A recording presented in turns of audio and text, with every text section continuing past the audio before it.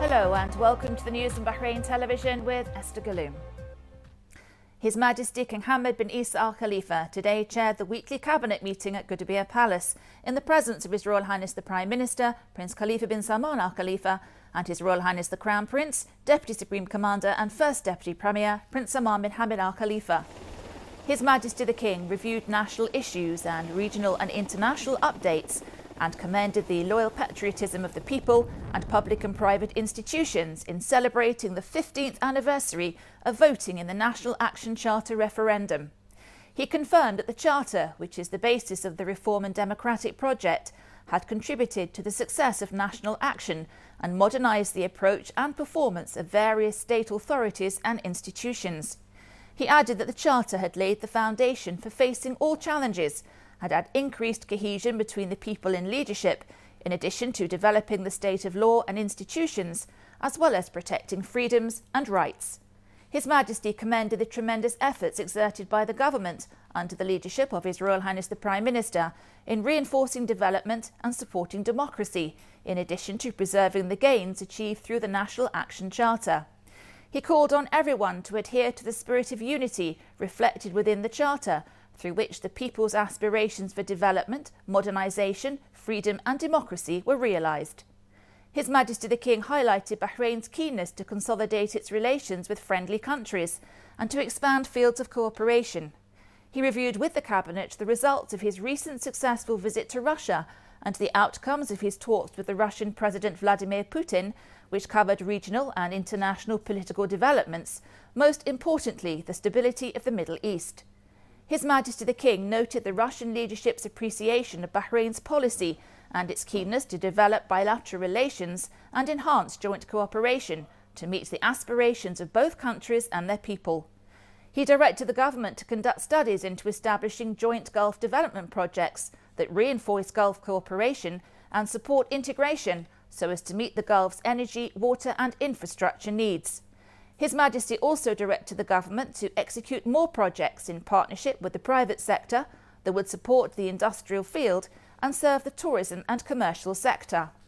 Regarding regional security and economic challenges, His Majesty the King affirmed the need to protect Bahrain from such dangers by committing to a spirit of teamwork with brotherly and friendly countries in dealing with security threats through the Gulf Cooperation Council and participation in the Saudi-led Arab coalition to support the sovereignty of Yemen.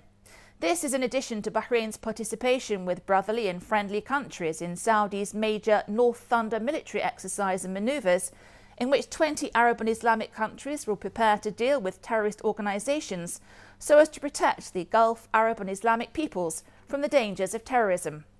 His Majesty praised the performance of the government, led by His Royal Highness the Prime Minister, and its role in securing political, economic and security stability, and said that economic challenges must be overcome in the best interest of the citizens. In this context, His Majesty the King praised Bahraini citizens' understanding and comprehension of the requirements of the current phase and the new approach it imposes. For his part, His Royal Highness the Prime Minister expressed thanks and appreciation for the views of His Majesty the King, which lay down the Kingdom's path in national, regional and international issues. He congratulated His Majesty the King on the achievements and gains since the launch of the National Action Charter, which reflected His Majesty's wise vision, affirming that the Charter initiated political and democratic participation as well as freedom and development. The Prime Minister stressed that regional economic and political developments require greater cooperation and friendly cooperation based on mutual respect. He noted that the government follows royal directives which encourage the adoption of initiatives that help to reduce the impact of security and economic challenges on the Kingdom and its people. He said that royal directives would inspire the government to execute more development projects in the service of the people. His Royal Highness the Prime Minister, Prince Khalifa bin Salman Al Khalifa, received today at Gudubia Palace the Speaker of the Shura Council, Ali Al Saleh, and members of the Representatives and Shura Councils in the presence of the former Speaker of the Representatives Council, Khalifa Al-Dahrani, and senior officials. His Royal Highness said that true democracy respects different opinions and views, saying that attempts to disrupt workflow with the excuse of freedom is considered a crime. He pointed out that vandalism hidden behind democracy is terrorism, and its perpetrators must be dealt with accordingly. The Prime Minister further added that exploiting services provided by the state to serve terrorism and sabotage was a crime that would not be tolerated. He called for national unity in Bahrain's safe and stable atmosphere to be preserved and urged the acceleration of efforts to enhance the homeland's progress and prosperity. He added that differences in views regarding national work mustn't harm the best interests of the country. The Prime Minister commended the role of the legislative authority in cooperating with the executive authority to support the national economy and ease the impact of international economic developments on the kingdom's development process. He noted that the procedures taken by Bahrain to deal with these challenges had been implemented with a view to minimising the impact on citizen-related matters.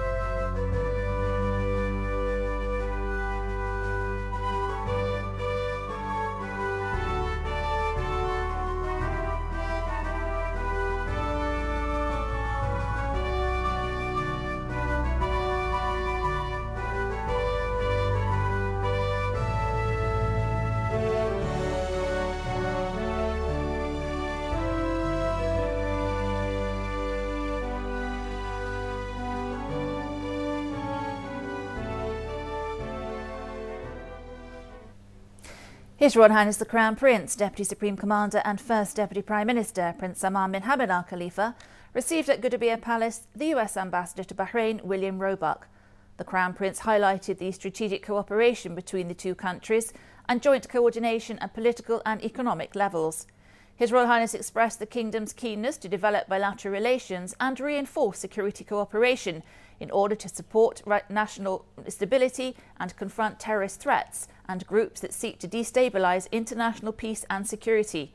He also noted Bahrain's support for the efforts of friendly countries to preserve regional and international security and stability.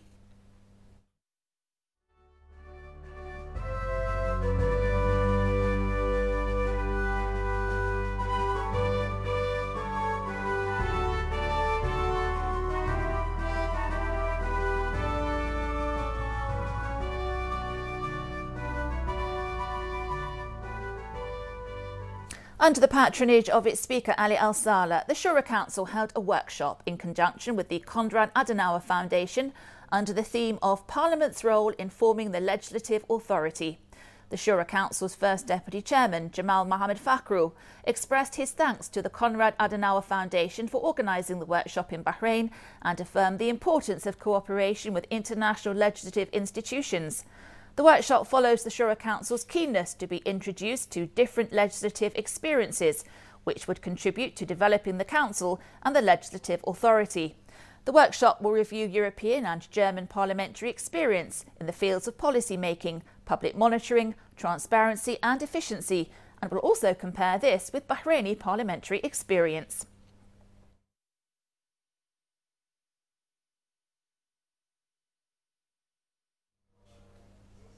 Under the patronage of the Survey and Land Registration Bureau and of the Chairman and Honorary President of Al Sanabil Orphans Care Society, Sheikh Salman bin Abdullah bin Hamad Al Khalifa, the Society held a ceremony honouring His Majesty the King's selection as winner of the GCC Honorary Personality in the field of orphans care.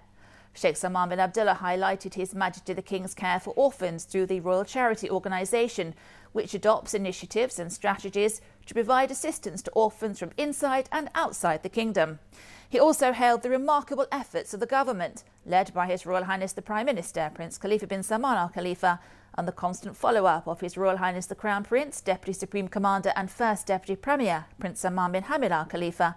He also praised the significant efforts of the Chairman of the Board of Trustees of the RCO, His Highness Sheikh Nasser bin Hamad Al Khalifa. The Supreme Council for Women held a consultative meeting at its headquarters in Rafah to discuss the Political Empowerment Programme 2016 to 2018 in the presence of members of the Representatives and Shura Councils and representatives of judicial authorities. The Secretary-General of the SCW, Hala Al-Ansari, hailed the numerous achievements made by Bahraini women in various fields under the wise leadership of His Majesty the King. During the meeting, the SCW Secretary-General reviewed the Political Empowerment Programme of Women's Electoral Process and affirmed the importance of cooperation and coordination in order to achieve the set goals of the programme.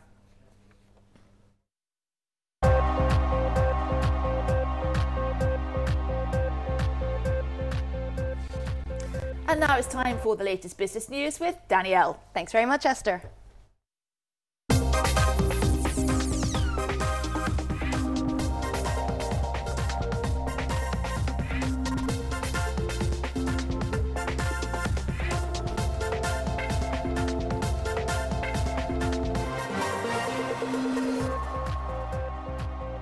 A very good evening and welcome to the business news here on Bahrain Television.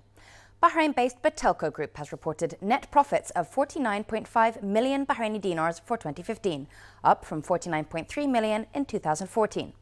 Net profit in the fourth quarter of 2015 was 2% higher than the corresponding period of the previous year. The group's gross revenues stood at $327.4 million dinars for the year, a decrease of 4% year over year. Nevertheless, Batelco ended the year with a strong balance sheet and financial position.